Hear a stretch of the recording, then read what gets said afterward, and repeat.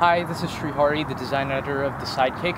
Joining me here today is Mustafa Salman. Mustafa, can you introduce yourself a little bit? Oh, well, this is my second year at Coppell ISD, and this is my first year actually coming in person.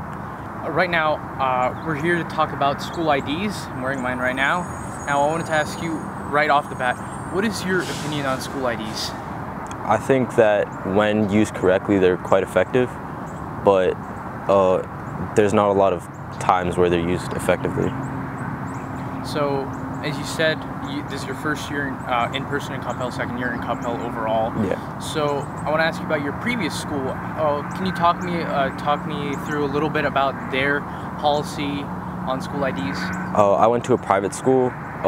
Everyone was forced to wear a school ID, but it wasn't really that effective, mainly because we didn't use them for anything other than identification. And it was a small school, so everyone knew each other either way. So wearing the school IDs was kind of pointless because everyone knew each other, so you could identify each other. Right. So let's say you weren't wearing your ID at a given point. Would a teacher come up to you and ask you to wear your ID, or go ask you to get a temporary ID? Yes, they would.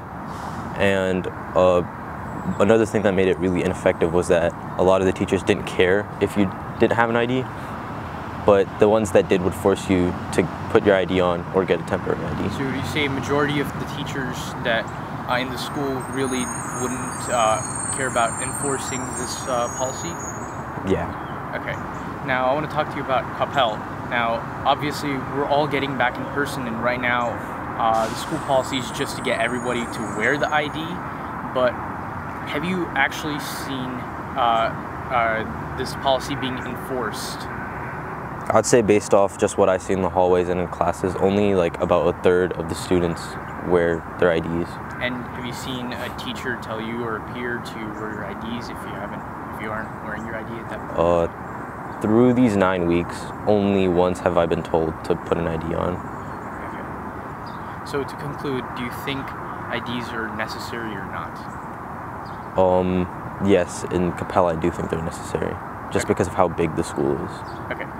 Thank you so much for talking with me. Okay. This has been Srihari for the Sidekick.